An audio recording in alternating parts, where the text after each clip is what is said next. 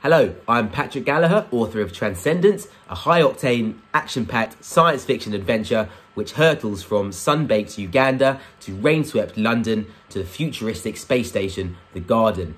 14-year-old twin geniuses, Jacob and Kira, are recruited by the mysterious tech billionaire Amira Rana for Transcendent, a program designed to protect the planet from the greatest threat it has ever seen.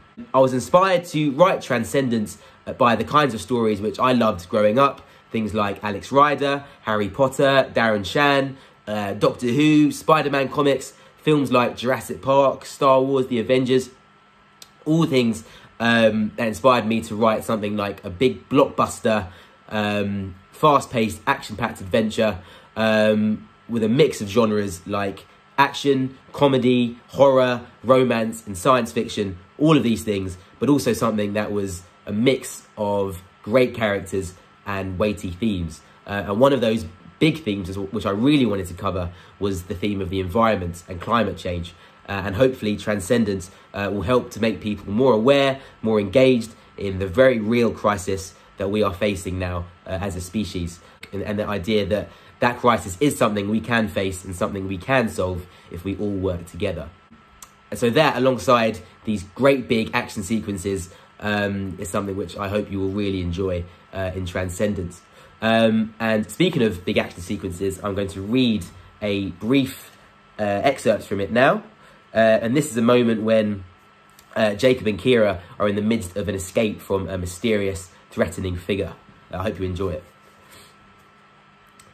Jacob had just enough time to leap on and put his arms around Spider and Kira before his sister released the throttle and kicked the motorbike into third gear. The 123cc engine screeched.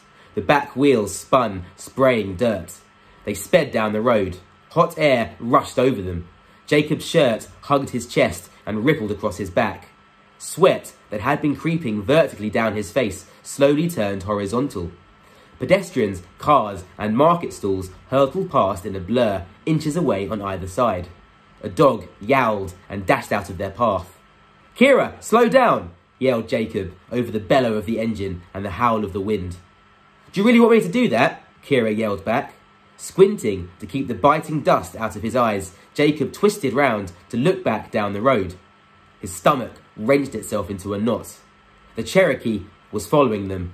Its gigantic black form could be seen over the tops of the other cars. The traffic was flowing much faster, and there were large enough gaps between vehicles for the Cherokee to navigate its way around them to keep up with the motorbike. "Speed up! Speed up! Speed up!" Jacob shouted, facing forward again. Kira was forced to do the opposite. Spider had also seen the Cherokee and appeared to have decided he had more of a chance of escaping Bomber Jacket on foot than he did on wheels. He squirmed on the seat. The Yamaha rocked dangerously, and Kira had to jerk the front brake. The front wheel of the Yamaha screamed to a halt. The back wheel skidded and cut another arc into the footpath with the sound of tearing paper. A cloud of red dirt billowed around them. Stones scattered across soil. As soon as the Yamaha was stationary, Spider attempted to leap from it like a springing frog. Jacob saw a glint of something in the sunlight. "Wait!" Jacob's hand closed around the boy's wrist, hauling him back.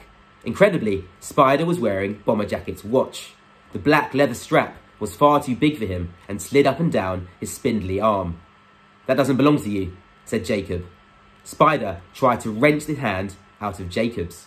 As the two of them struggled, both pairs of eyes fell on the back of the round watch face and the logo engraved upon it. It was the R in the middle of a golden crown, the Ranatech logo. Right, I'll leave it there. That's it from me. Thank you very much for watching. I've been Patrick Gallagher, author of Transcendence. I hope you enjoy reading, and I'll see you all soon.